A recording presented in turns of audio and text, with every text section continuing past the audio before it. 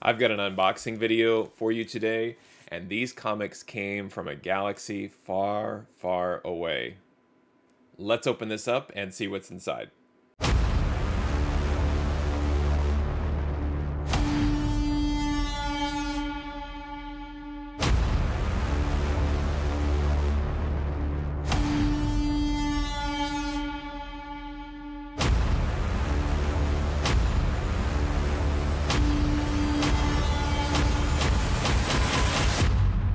Alright, so not only am I trying to find new sellers to buy from, but I'm also trying to shift, I guess, my target and focus on what books I'm looking for.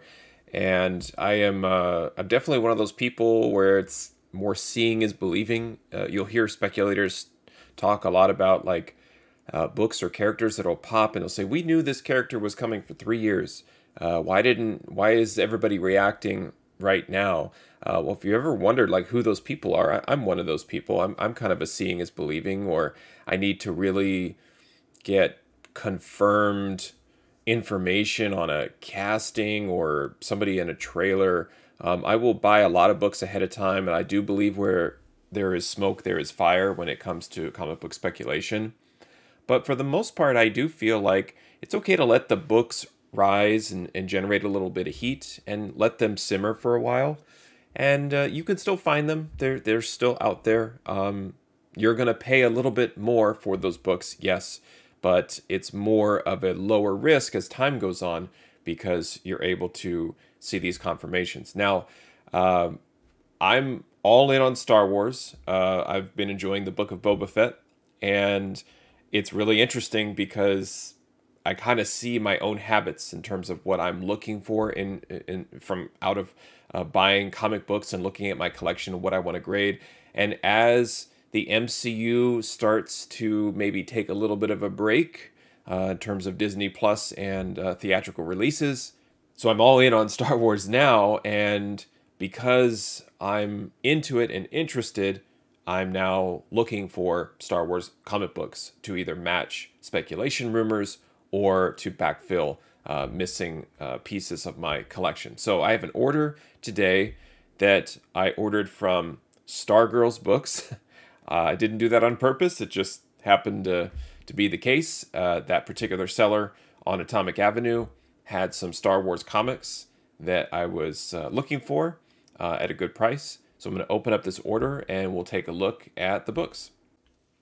Okay, so here's the order. I've got the label covered up to protect the innocent, but it came in a nice big Gemini mailer here. So let me go ahead and cut the tape. And this arrived safely and securely with just those few pieces of tape around it. I need a safari knife. I don't know if this is working out.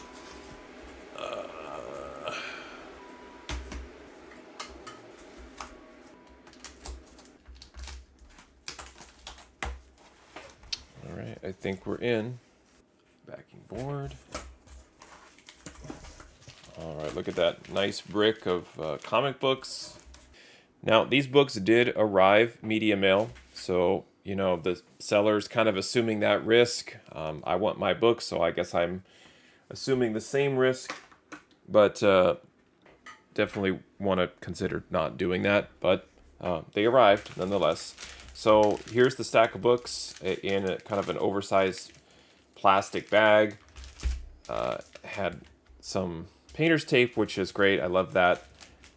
It's easy to peel off. And it looks like, you know, it's kind of stuck to some of the bags on the inside because they're not taped. So let's get these out of here. All right. And painter's tape is still stuck to some of the bags on the inside, so I'm working on that. We're almost out. There we go. Okay. So like I said, lots of Star Wars comics. Hopefully you're into it. I know I am. And let's see which books I ordered. And then once we go through the books, then we'll take a look at the order analysis and see if it was worth my time and money. Here's Kanan, the last Padawan, number 4.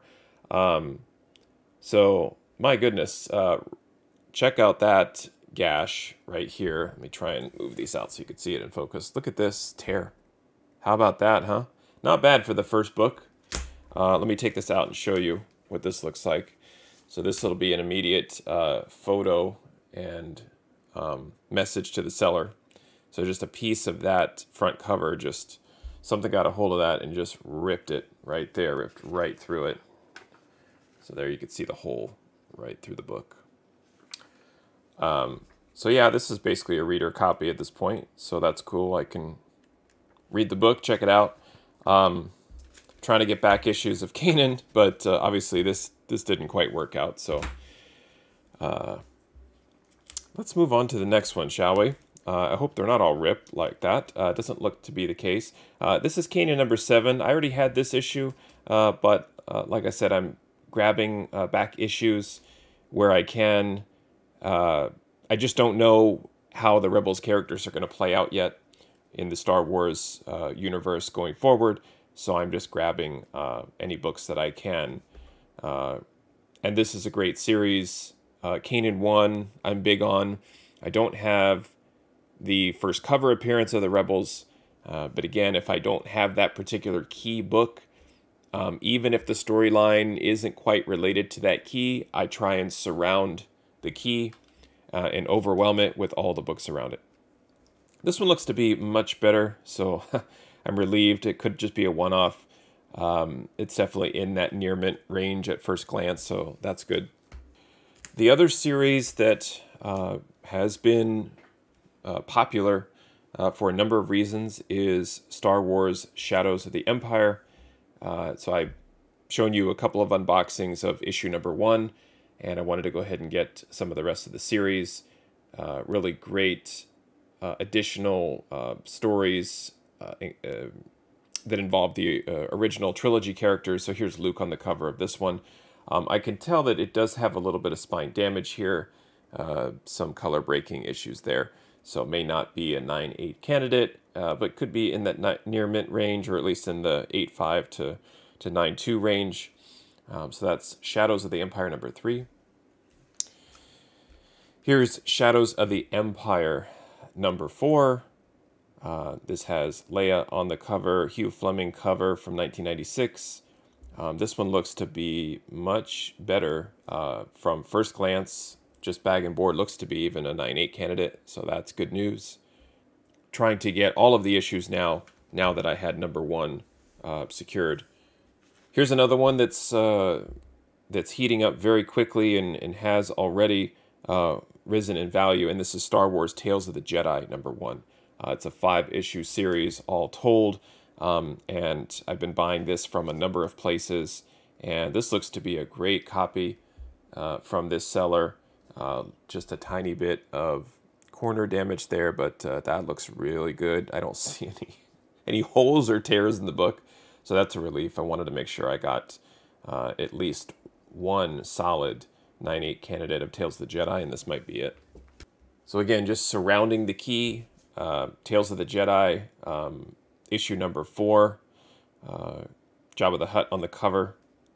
This one looks to be not as good as 1, and that's fine. 1 was the main book that I bought, and I wanted to grab the others, but there's a little bit of spine damage there, but looks to be pretty good shape, so not bad. Tales of the Jedi, number 4.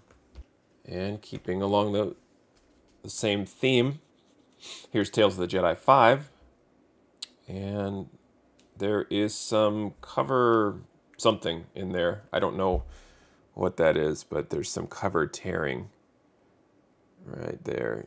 Kind of, yeah, there you go, right there in the light. So yeah, you know, they're not, the graders on Atomic Avenue are not consistent.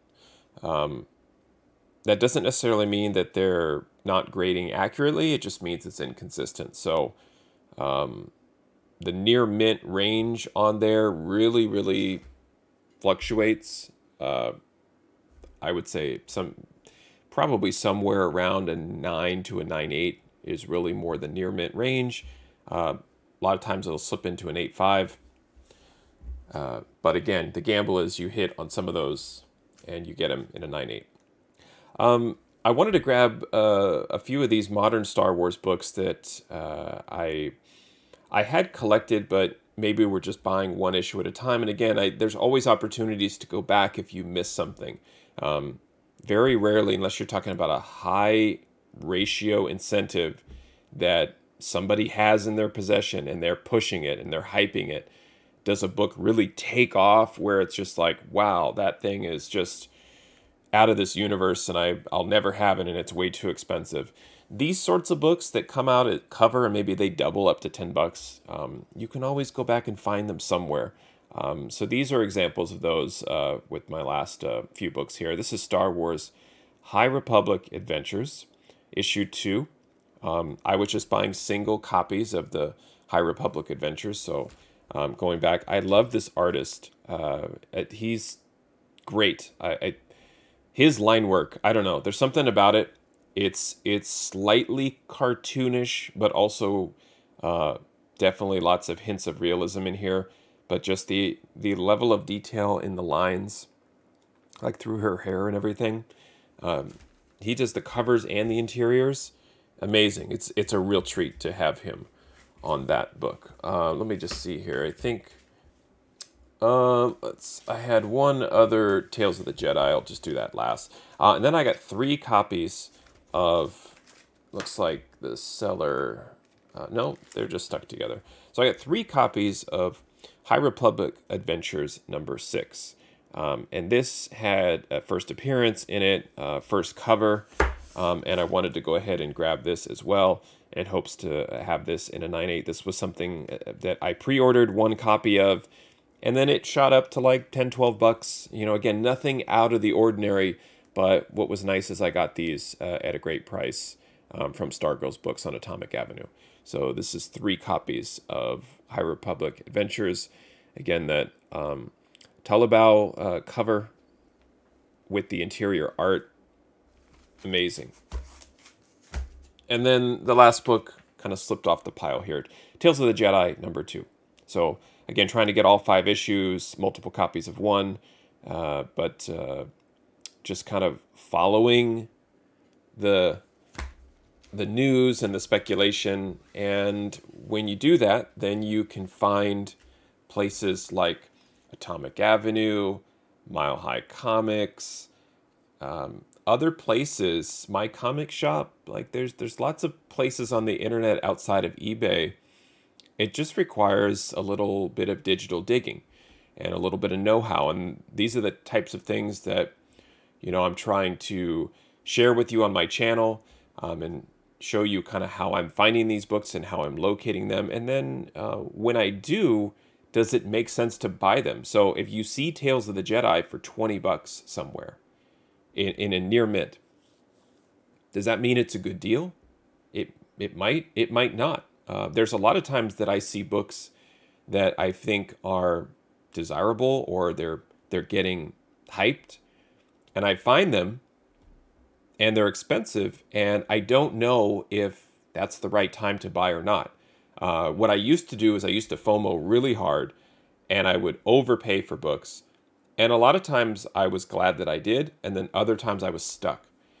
So what I'm trying to do is I'm trying to, again, kind of sprinkle in my algorithm some FOMO, some additional expense for waiting, but not waiting too long.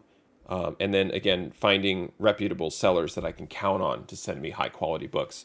So let's see if this new seller that I purchased these books from are now going to make the cut in terms of sellers that I will look to purchase from in the future by analyzing the details of the order.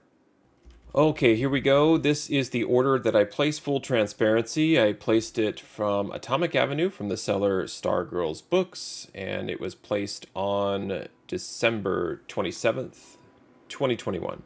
I paid $63.25 for this collection of Star Wars books. I have reached out to the seller already to talk about Kanan number 4 with that tear and hole in the bottom.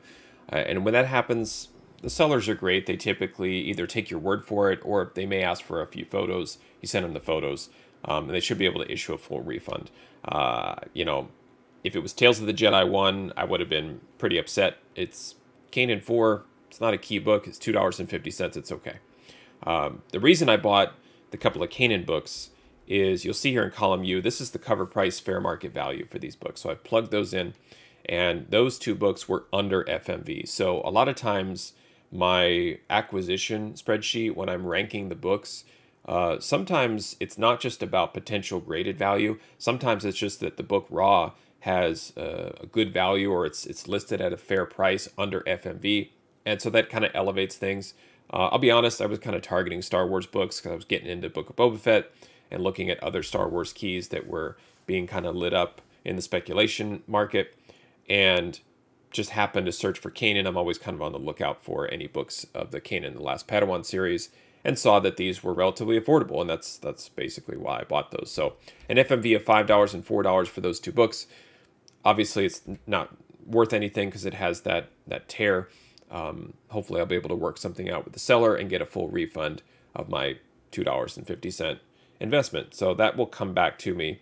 But the FMV is interesting. There's several that are over $10, which is great.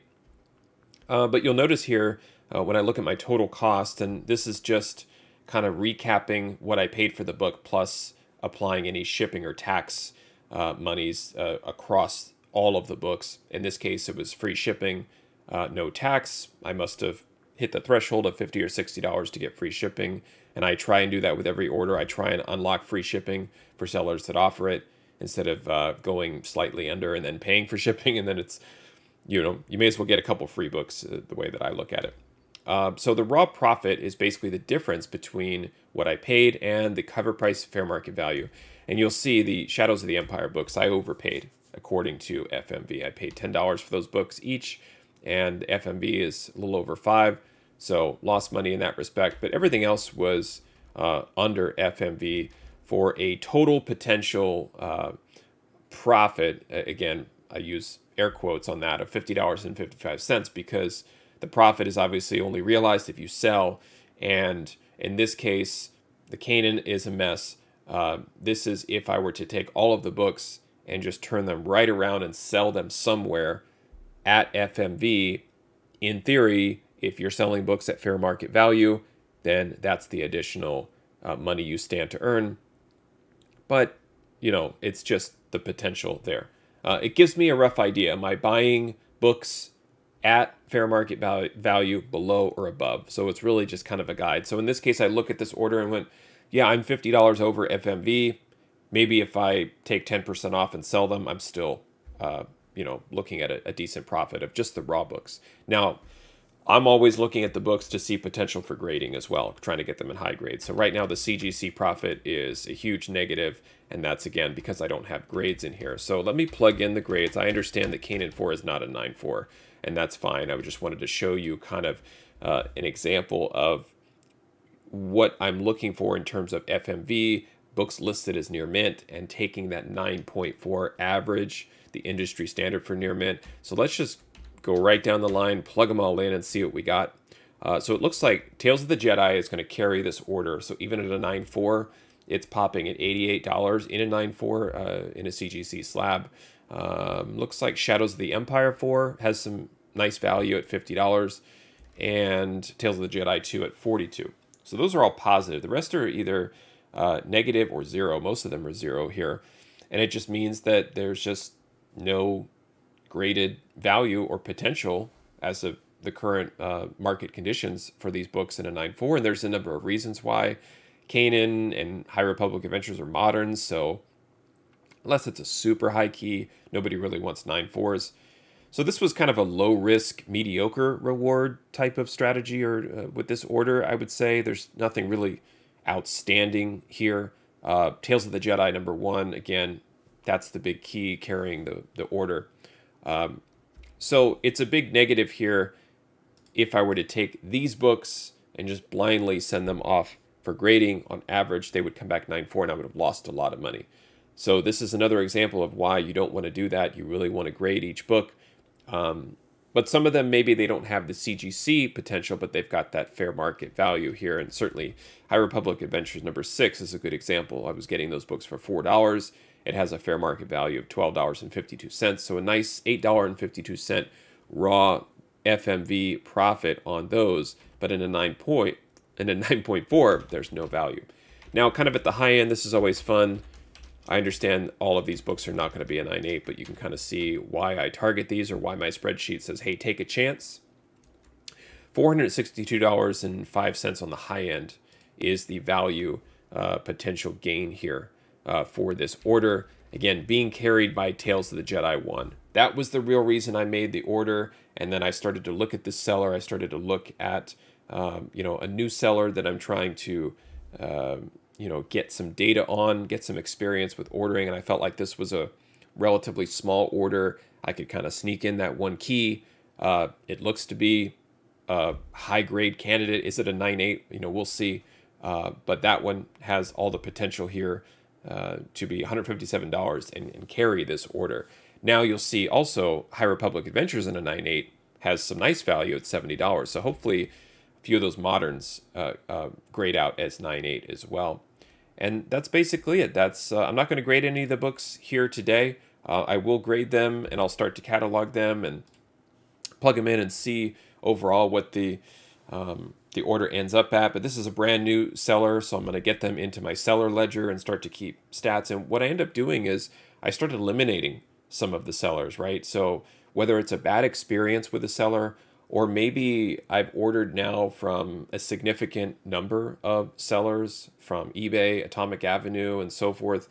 And I have to kind of start picking the cream of the crop and only ordering from those individuals or companies to get the highest quality books. That's the whole point. So I've been ordering from Atomic Avenue for a while, but I would say that there's so many sellers that my data is still a little bit raw. My sample sizes are small. I would have to probably place a couple more orders with this particular seller to just kind of see, is it somebody that I can rely on? What is the average grade of the books and the quality and so forth? I want to see if the seller resolves the matter with Kanan 4. And if not, then they kind of get on my blacklist, if you will. And I go through my books that I'm targeting. And if I don't want to purchase from that seller, I start eliminating that seller's items from my list and replacing it with sellers that I trust. And that's just kind of how it works. And a lot of times on Atomic Avenue, I don't know if they're undercutting each other or whatever, but there could be a seller that I don't quite trust their grading, and a book is listed for $4. And right underneath is a seller that I've purchased from before, had a good experience with, and it's $4.25. So it's a good reason to just kind of move on from a seller. You don't have to just constantly buy and buy and buy and be disappointed. It's okay to have a few transactions, have it not work out, move on, chalk it up to a good experience, and it helps you find those reputable places to buy from. And it could be an LCS. It could be somebody you see at a convention. It's just kind of, and you don't need spreadsheets to tell you that. You kind of know. But what the data tells you is that you may be having a good experience. You may think you're getting a good deal on some sort of social media platform. Somebody might be throwing you free books. They might be making you feel good. But at the end of the day, it's got to come down to the comics themselves, the condition, the value, and so forth. And a lot of times, the value and the data is going to win out. And if you can get a great relationship with somebody that you like to work with and you trust, and they're giving you good books, then that's the home run that we're all looking to hit. So there you go. Hope you enjoyed this video. Thanks for watching. Happy collecting, and see you next time.